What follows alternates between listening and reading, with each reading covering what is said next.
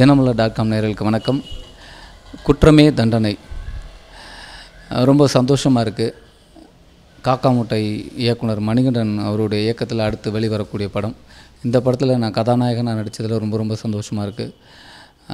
அதுவும் இல்லாமல் இந்த படத்தை என்னுடைய பிரதர்ஸ் தான் ப்ரொடியூஸ் பண்ணியிருக்காங்க. அது பெரிய மகிழ்ச்சி. இந்த படம் ரிலீஸ் ஆகிறதுக்கு முன்னாடி பார்த்திங்கன்னா கிட்டத்தட்ட ஒரு 6 ஃபெஸ்டிவலில் இந்த படம் தேர்வாயிருக்கு. அது மிகப்பெரிய சந்தோஷம். அங்கெல்லாம் ஒரு பெரிய கொண்டாடின படம் சீக்கிரமாக அந்த கொண்டாட்டத்தோட நம்ம தமிழ் ரசிகர்களுக்கு வரணும்னு ரொம்ப ஆவலாக இருந்தேன். அது செப்டம்பர் 2 நாங்கள் வரோம். உங்கள் ஆதரவு எங்களுக்கு கண்டிப்பாக தேவை. இந்த படத்தை பற்றி சொல்லணுன்னா, இது ஒரு கொலையை பற்றின கதை தான். ஒரு கொலை, அதை கண்டுபிடிக்கிற விஷயங்கள், அதனால் என்னென்னலாம் நடக்குது, அதை பேஸ்டு தான். ஒரு த்ரில்லர் சப்ஜெக்டு. இதில் நான் ஹீரோவாக நடிச்சிருக்கேன். இந்த படத்தில் என் கூட பூஜா தேவரியா நடிச்சிருக்காங்க. அப்புறம் ஐஸ்வர்யா ராஜேஷ் இருக்காங்க, நாசர் சார் இருக்கார், ரகுமான் சார், சோமசுந்தரம், மாரிமுத்தண்ணா, ஜார்ஜ் அண்ணா, இப்படி நிறைய நடிகர்கள் இதில் நடிச்சிருக்காங்க. இந்த படத்துக்கு இசை ஞானி இளையராஜா அவர்கள் இசையமைச்சிருக்காங்க. இயக்குனர் அனுச்சரன் இந்த படத்துக்கு எடிட் பண்ணியிருக்காங்க. ஏன்னா இது எடிட்டிங் ரொம்ப முக்கியமான ஒரு விஷயம் இந்த படத்தில். ஏன்னா இந்த படத்தில் பாடல்கள் இல்லை. பாடல்கள் இல்லாமல் இது ஆர்ஆர் ஓரியன்ட் மூவி, ஒரு த்ரில்லர் சப்ஜெக்டு.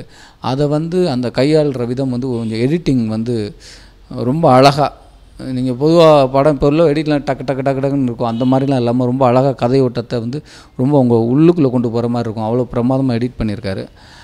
மியூசிக் இது கண்டிப்பாக, ஏன்னா இந்த படத்தை நாங்கள் எல்லாமே கமிட் பண்ணி படத்தை முடித்ததுக்கப்புறம் எல்லாம் கமிட் பண்ணி முடிச்சிட்டோம். படம் முடிஞ்சதுக்கப்புறம் டைரக்டர் கேட்டேன், யார் இன்னும் மியூசிக் முடிவாகலை, யார் மியூசிக் அப்படின்னு.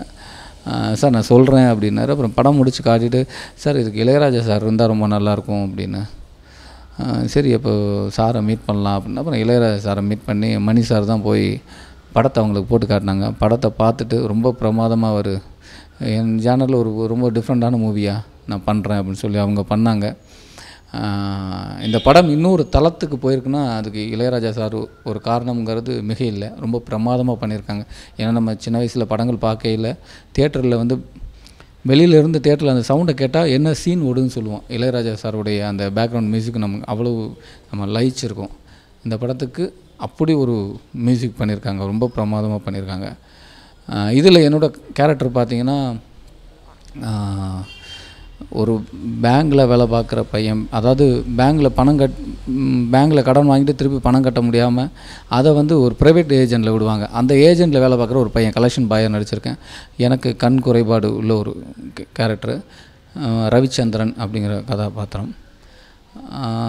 அதுக்கு நாங்கள் சில விஷயங்களை நேரடியாக ஒரு 4 ஆட்களை மீட் பண்ணி அவங்க கூட இருந்து அவங்களுடைய பாடி லாங்குவேஜ் அப்ளை பண்ணியிருக்கேன். நீங்கள் படம் பார்த்தீங்கன்னா நான் நடித்ததாக தெரியாது. நான் தான் சொல்லிக்கணும் விதார்த்து நான் நடிச்சிருக்கேன் அப்படின்னு. படத்தில் தெரியாது. அவ்வளோ அழகாக ரொம்ப தத்ரூபமாக வந்திருக்கு. இதுக்கெல்லாம் நல்லா நடிச்சிருக்கேன் அப்படின்னு ஒரு பேர் கிடைக்குதுன்னா அது காரணம் இயக்குனர் தான். பெரிய ஒரு மாற்றங்கள்லாம் இல்லை. இந்த படத்தை கொஞ்சம் வெயிட் லாஸ் பண்ணேன், அவ்வளோதான். அந்த மாற்றங்கள் எல்லாருக்கும் தெரிய ஆரம்பிச்சுன்னா அதுக்கு காரணம் என்னென்னா அந்த கதாபாத்திரம் தான். நீங்கள் அந்த படம் பார்த்தீங்கன்னா தெரியும். இது ஆக்டிங் வைஸில் தான் அந்த கெட்டப்பே சேஞ்ச் ஆகிருக்கு, லுக் வைஸாக கிடையாது. நீங்கள் படம் பார்த்தீங்கன்னா, என்ன இப்படி சொல்கிறேன்னு நினைக்கிறேன், நீங்கள் படம் பார்த்தீங்கன்னா தெரியும். சின்ன வாக்கிங் ஸ்டைல்லேருந்து சின்ன ஒரு அசைவுகள் கூட இதுவரை நான் பண்ணாத ஒரு விஷயமா இருக்கும். அதை இயக்குனர் அவர்கள் ரொம்ப நுணுக்கமாக கையாண்டிருக்காங்க. நீங்கள் எங்களுடைய குற்றமே தண்டனையை தியேட்டரில் படம் பார்த்துட்டு உங்களுடைய ஆதரவை எங்கள் டீமுக்கு தெரிவிங்க. நன்றி, வணக்கம். குற்றமே தண்டனை என்னோடய செகண்ட் மூவியாக வரதில் எனக்கு ஸ்பெஷல் இன்ட்ரெஸ்ட் என்னென்னா, ஏன்னா அது காக்கா முட்டையிலேருந்து அப்படியே ஒரு ஆப்போசிட் ஜானரில் இருக்க படம். அது கதையை எடுக்கிறதுலேருந்து ஆரம்பித்து சினிமாவோட மொழி, ஒரு ஃபிலிம் லாங்குவேஜே டோட்டலாக வேறு அந்த குற்றமே தண்டனையில். இதில் நடிகர்கள் அப்படின்னு கதாநாயகி அப்படி பிரிக்கிறது விட்டுட்டு இதில் ஒரு பஞ்ச் ஆஃப் ரொம்ப ஃபண்டாஸ்டிக் ஆக்டர்ஸ், ஒரு 4 பேர் 5 பேர் இருக்காங்க ஃபுல்லாகவே. அதில் முக்கியமான கதாபாத்திரங்கள் எதுவுமே இல்லை. ஏன்னா இருக்கிறதே டோட்டலாகவே ஒரு 6 கதாபாத்திரங்களுக்கு நடுவில் நடக்கிற கதை தான் இது. விதார்த், பூஜா, ஐஸ்வர்யா ராஜேஷ், நாசர் சார், ரகுமான் சார், மாரிமுத்து, சோமசுந்தரம் எல்லாருமே பெஸ்ட்டாக பண்ணியிருப்பாங்க. அந்த பர்ஃபார்மன்ஸ் எல்லாமே பார்த்தாலே தெரியும். மியூசிக் இளையராஜா சார், அவர் சாங்ஸ் இல்லை, ஆனால் அந்த சாங் இல்லாத ஒரு ஃபீலே இருக்காது. அந்த மியூசிக்கே வந்து உங்களுக்கு சில இடங்கள்லாம் அதை ட்ரீட்மெண்ட் வந்து ஒரு சாங் மாதிரி தான் ட்ரீட் பண்ணியிருப்பார். டுவர்ட்ஸ் எண்ட்லாம் அவரோட ஆர்ஆர் வந்து ரொம்ப மைண்ட் ப்ளோவிங், அப்படியே ஒரு மாதிரி சோல்ஃபுல்லாக இருக்கும். அந்த படமே எனக்கு எடிட் பண்ண பிறகு அவர் மியூசிக்கில் பார்க்கும்போது தான் அது ஒரு கம்ப்ளீட்டான மாதிரியே ஒரு ஃபீல் இருந்தது. ஓவரால் அது விசுவல் அண்ட் மியூசிக்கல் எக்ஸ்பீரியன்ஸ் வந்து குற்றமை தண்டனையில் வேறு மாதிரி இருக்கும். ரொம்ப இன்ட்ரெஸ்டிங்காக இருக்கும், எங்கேஜாக இருக்கும். அதே நேரத்தில் காக்கா முட்டை அந்த மாதிரி ரியலிஸ்டிக் ட்ராமாவிலேருந்து விலகி சினிமாவோட மொழி வேறு மாதிரி இருக்கும். ஒரு பார்வை குறைபாடு இருக்கிற ஒரு நபர், ஒரு தான் மகன் தான் கூட இல்லாத ஒரு அப்பா,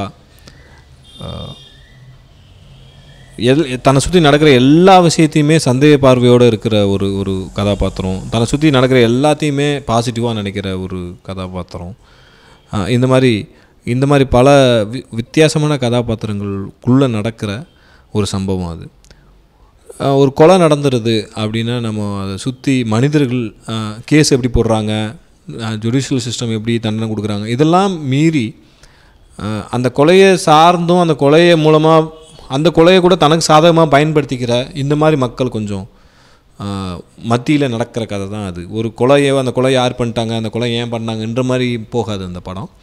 அதே நேரத்தில் அந்த கொலையை சுற்றி இருக்கிற மனிதர்களோட மனநிலை எப்படிலாம் மாறுது அப்படின்றது தான் அந்த படமாக இருக்கும். ரொம்ப சிம்பிளாக ஒரு பக்கத்து தெருவில் நடக்கிற மாதிரி ஒரு உணர்வை கொடுக்கும். ஏன்னா அந்த படத்தை நாங்கள் ஆரம்பத்தில் அந்த கதையை எழுதுறதுக்கு முன்னாடி நாங்கள் பேசிக்கிட்டு இருந்த சில விஷயங்கள்லாம் வந்து ஞாபகப்படுத்தணும்னா, இப்போ இந்த சாதாரண வாழ்க்கையில் கூட கொலைகள்லாம் பண்ணிக்கிட்டு சாதாரணமாக மக்களோட மக்களாக கலந்து வாழ்ந்துட்டுருக்காங்க. அப்போது அந்த மாதிரி ஆட்களோட சாதாரண வாழ்க்கையை சாதாரணமாகவே காமிச்சா எப்படி இருக்கும்? அந்த மாதிரி ஒரு ரொம்ப இன்ட்ரெஸ்டிங்கான ஒரு சப்ஜெக்ட் அது. அந்த உளவியல் ரீதியாக அவங்கள வந்து அணுகிறது. குற்றமை தண்டனை அந்த மாதிரி ஒரு படமாக இருக்கும். ஒரு நல்ல சினிமாட்டிக் எக்ஸ்பீரியன்ஸாக இருக்கும். September 2 release. புது முயற்சிகளுக்கும் புது படங்களுக்கும் வந்து எப்பயுமே ஆதரவு கொடுக்குற மாதிரி இந்த ஆதரவு இதுக்கும் காக்கா முட்டைக்கு இதுக்கெல்லாம் கிடைச்ச ஆதரவு கிடைக்கும். அந்த ஆதரவுக்கு ஈக்குவலாக அந்த படம் வந்து ஒரு மனசு திருப்தியாக ஒரு படத்தை கொடுத்துன்ற ஃபீல் எங்களுக்கும் இருக்கும்னு நினைக்கிறேன். நன்றி. Okay, sure. 2 years முன்னாடி நான் வந்து ஒரு ஸ்டேஜ் ப்ளே பண்ணிட்டு இருந்தேன். ஒரு பெர்ஃபார்மன்ஸ் போயிட்டு இருந்தது.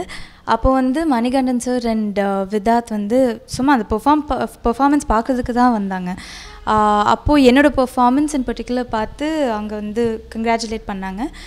தென் தே call me to the office போய் நான் வந்து அங்கே ஸ்கிரிப்ட் கம்ப்ளீட் டீட்டெயிலாக நரேஷன் கொடுத்தாங்க. ஸோ அதுலேயே I was like really intrigue by the script and கண்டிப்பாக பண்ணுறேன்னு சொன்னேன். But what is really special is that இந்த படத்தோட அக்ரிமெண்ட் நான் சைன் பண்ணது என்னோடய பர்த்டே நாளுக்கு தான்.